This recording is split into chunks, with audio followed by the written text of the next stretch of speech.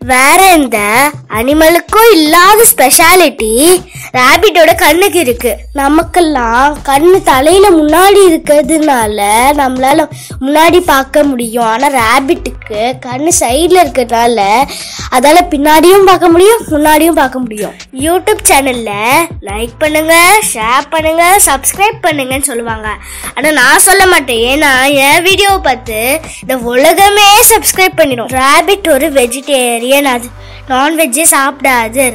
உங்களுக்கு தான் தெரியுமே, ராபிட்டுக்கு கேரட்டும் கேபேஜ்னா ரொம்ப பிடிக்கும். அதனாலதான் நான் அதுக்கு கேரட் ஊட்டிட்டு இருக்கேன். அச்சோ, என் விரல கடிச்சிச்சு.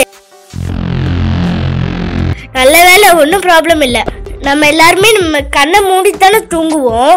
ஆனால் ராபிட்ஸ் கிட்ட ஒரு சூப்பரான விஷயம் என்னன்னு நீங்க கேட்டீங்கன்னா, அது கண்ணை திறந்துக்கிட்டே தூங்கும். இந்த மாதிரியே கண்ணை திறந்துக்கிட்டு தூங்குற அனிமல் ஏதாவது உங்களுக்கு தெரிஞ்சுன்னா மறக்காம கமெண்ட்ல போஸ்ட் பண்ணிடுங்க. ஸ்லோவா போனா ஸ்டெடியும் மஸ்ட் அப்படிங்கிற தத்துவத்தையே ராபிட் தானே நம்மளுக்கு சொல்லி கொடுத்துருக்கு. இப்போதான் பிறந்த ராபிட் குட்டியை பாருங்க, எவ்வளோ கியூட்டா அழகா இருக்குன்னு. அது ஒரே டைம்ல 14 குட்டி கூட போடும். ராபிட் குட்டி போட்டு பால் கொடுக்கும், அதனால அது ஒரு குட்டி மேமல்.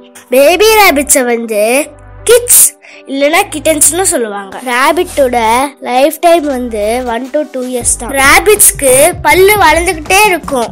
அதனாலதான் சில கார்ட்டூன்ஸ்ல அதுக்கு பல்லு பெருசா இருக்க மாதிரி காமிக்கிறாங்க. நம்ம வீட்டுல டாக்ஸ் அண்ட் கேட்ஸ் பெட் அனிமலா வளர்க்குற மாதிரி யூரோப் அண்ட் அமெரிக்கால ராபிட்ஸ பெட் அனிமலா வளர்க்குறாங்க.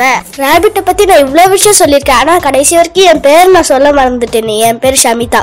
உங்க பேர் நீங்க கமெண்ட்ல போஸ்ட் பண்ணுங்க.